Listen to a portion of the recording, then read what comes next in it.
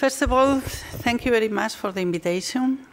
It's for me an honor to be here today, sharing with you what one of the European institutions is doing on this wall of the digital transformation.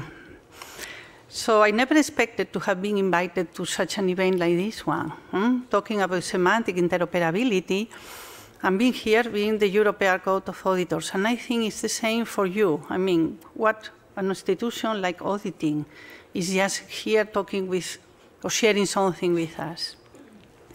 That's why I wanted to start by explaining to you. So the European Court of Auditors is one of the European institutions. It's the external auditor, while we have the political direction that is the European Council and the Parliament, and we have the legislative. We also have an auditor, an audit role, and the external auditor is the European Court of Auditors. The European Court of Auditors works, this is a very simplified process, auditing European funds, where there is a lot of funding on different programs and development areas, so we need to audit that. So the process starts really within the executive, that is the European Commission. European Commission is distributing money in Europe, but not only Europe, all around the world, and through member states, the money arrives to, let's say, citizens that we call them beneficiaries. And then, time after, the European Court of Auditors goes and tries to audit and see whether the process it was well managed or not well managed, or what are the errors, what are the risks, what are the problematic in this process. That's one of the major outputs of the institution, but we need to know that the institution is also doing another one, that is the evaluation of policy. So one of the activities is just related really to money, but the other one is about policy, and then we need to evaluate whether the implementation is going the right way or not.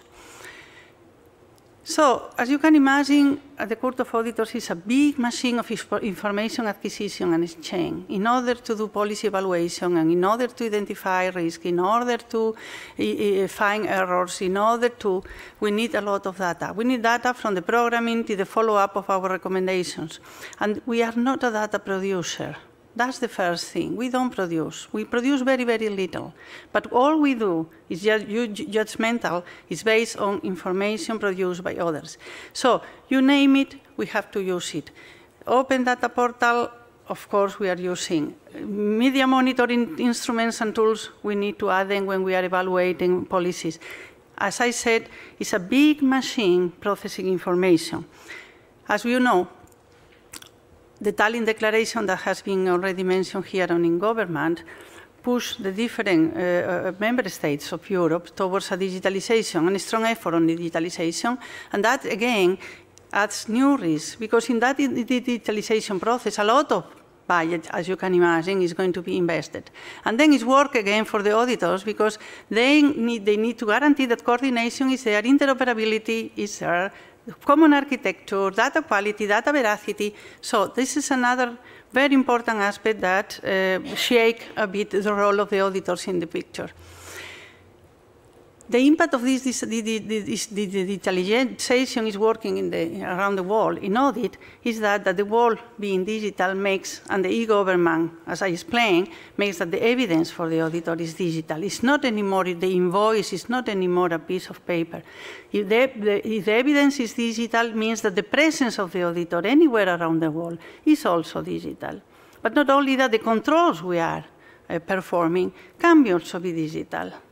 And what is very, very important for us is that now, that is different from 10 years ago, for example, the technology that will allow us to work is already available and is accessible. Now we can talk about natural language processing, we can talk about artificial intelligence type of tools, and they are there for all of us, while the technology was already there many, 50 years ago. It's nothing new, but it was not accessible. So our vision is to move towards what is continuous and predictive audit, risk analysis of the full population and not just a sample, process all available information so we can just identify errors and we can find all the problems of today. Our ambition is to automate the audit and, as a consequence, be able to do it with fewer resources but also making fewer human errors. And as I said, with this e-government to contribute to a more transparent Europe. So what happened inside the organization? So during the year 2018 and 2019, there was a big task force on foresight for the ECA. The foresight analyzed anything that can happen and was looking for the future, and has identified as a priority the digital transformation of the financial and compliance audit. That is an enormous step forward for an organization like a court of auditors, because those organizations traditionally, as you can imagine, they are not the ones that are in the top of the technology, they are not the first one innovating. And so something from the documents, it's a decision of the court, is that we should urgently start a digital transformation of our financial and compliance audit. And a dedicated digital steering committee should drive the digital transformation.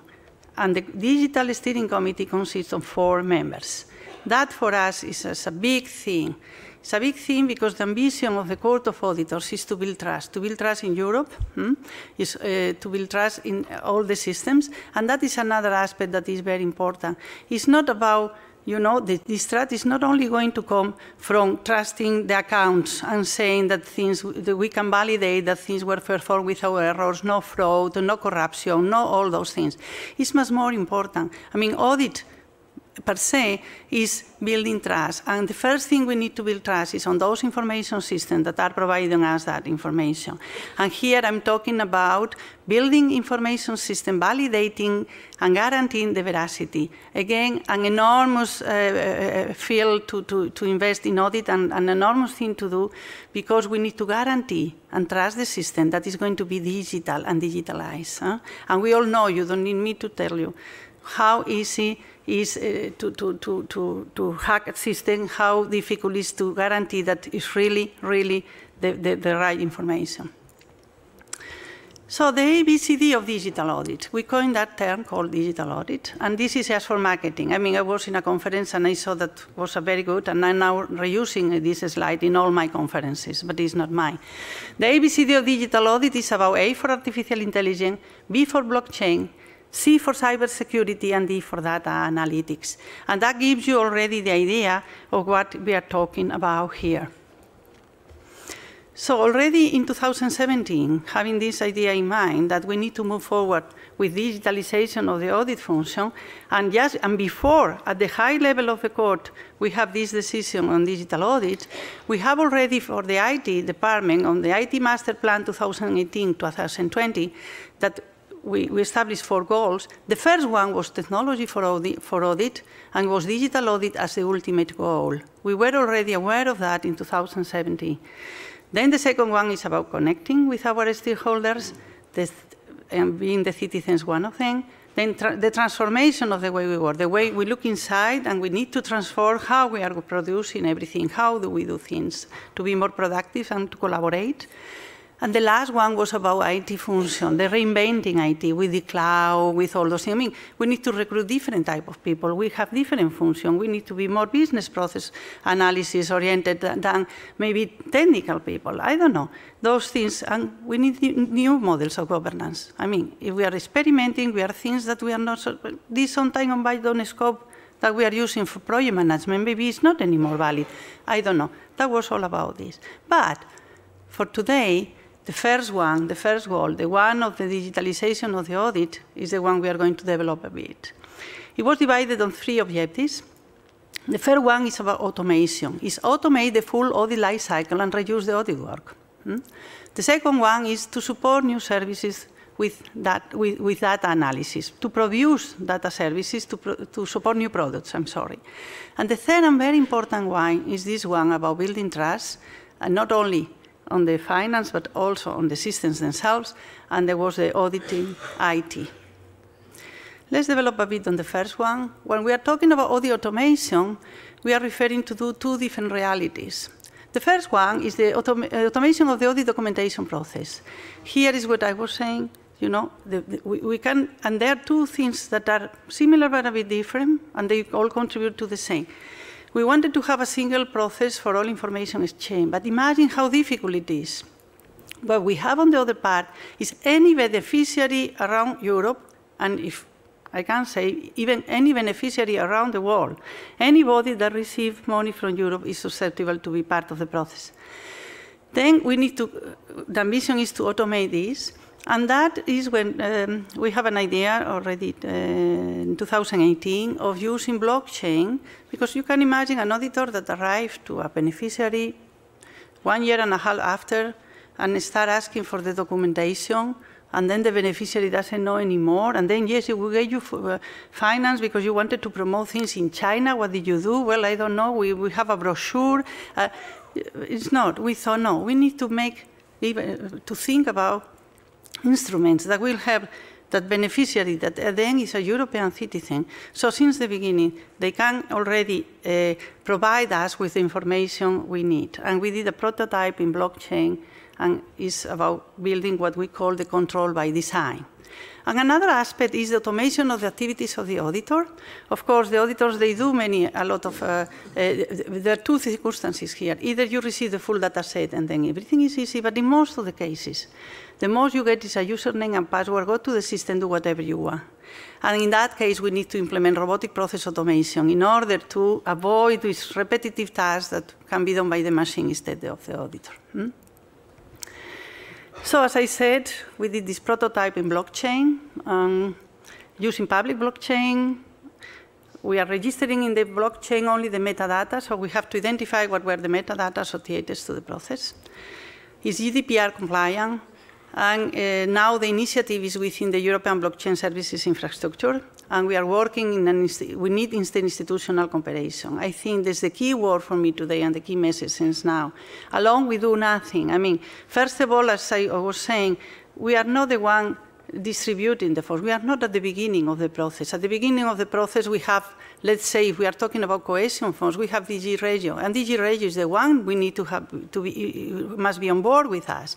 So since the beginning, we give the funds, and the funds are going to be controlled using systems. So we are working together with them, together with the DG, and the Commission is okay. Along, we know we're going to where. I will say we just have the idea now to you to implement, and we will benefit at the end of the process. But the idea is that the beneficiary register, and then you have the action coordinator, and you have the regional agency, and you have the EU funds, and then you have the Commission, and then you have, and then that we simplify all those, all these process, and because those beneficiaries are giving the same documentation to any one of them, I mean, to any one of the actors.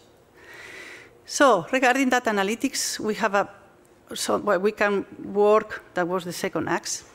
We have structured and unstructured information. For us, the structured one is relatively simple.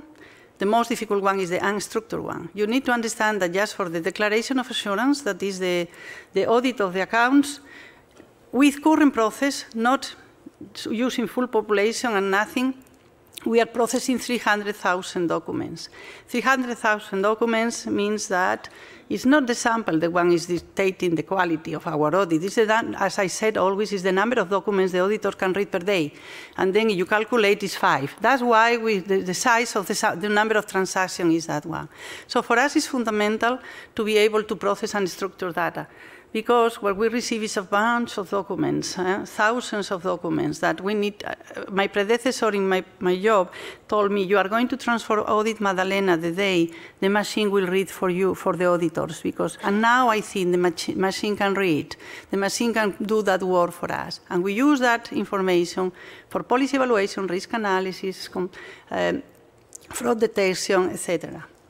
So as I said, this number 5 is not about the quality, it's not fixing, it's just the number of documents you can process manually.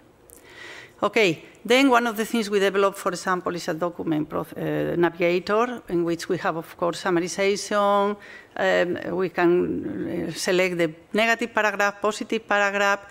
We can do also, we can assign automatically metadata to the different documents. We are using the Eurovoc. I saw the people from the publications office there. So we are just working together in improving the tool and the instrument, because that will simplify a lot the work of the auditors. Because as you can imagine, all the banks of information that we receive, I understand all the work you are already doing is getting better, but it's still in silos. We cannot connect one with the next one. We develop a framework for that analysis that little by little we are implementing. And then the other axis, as I say, is auditing IT. It's all about, in a digital world, the trust in the system will be the base to generate trust. So if we don't trust the system, nothing will happen. And then we need to not only audit the governance of the systems and things that were traditional, but we need to audit also cybersecurity, maybe one day the algorithms. We need to be ready for that. But we are not there yet. And we are not there yet because that represents an enormous cultural change. It's like a tremblement de terre. Huh? It's shaking the organization. Because we are talking about risk and allowing for failure. And audit organizations, by definition, they don't want to fail. No, because we cannot do the same errors the people we are auditing do. And then you tell them, but listen, we are not better than them. Maybe we are even worse. But we are not allowed to fail, meaning that it's a very complicated organization. So you need to put a lot of enthusiasm and a lot of energy in order to move forward. But we have elements that will help us. And I like this model of the pressure. In order to make an organization that is so traditional as the Court of Auditors to change, you need to have pressure. But the pressure needs to come from everywhere in the organization. We have pressure from the top, from the senior management. You need pressure from the peers, from the rest of the world, and from the employees themselves. How are we feeling that pressure? From the top, I talked to you about the ECA foresight in which digital audit has been recognized as important. From the peers, we are organizing a summer school in Pisa with other Supreme Audit institutions all around Europe about digital audit. So that is another pressure that we are feeling from the peers and the organization. Of course, the rest of the world, the auditee, the people we are auditing, they are making a lot of progress on this digitalization, so we cannot be left behind. If not, we will not be able to audit them. And the last one is the one that is coming bottom up from the organization. If we arrive to have an enthusiast team in the organization that also we need also that element in order to put the real pressure. That is what, like when you go to an exam, you need to have a date for the exam. Then is when you really start studying with pressure because you need to be ready for that date. This is the pressure model I'm presenting to you. So in order to put this pressure from the employees, we create something that we call the ECA Lab. And the ECA Lab started by saying, we have a space, and then we said, those auditors having a data problem, having data in their hands, and they want to do one help or have some ideas, please come to this space on a Friday morning. And then we say all people having technical skills or that would like to develop or to learn or to have cases so they can play with, all about digitalization, all about data, they can go to this place on a Friday morning.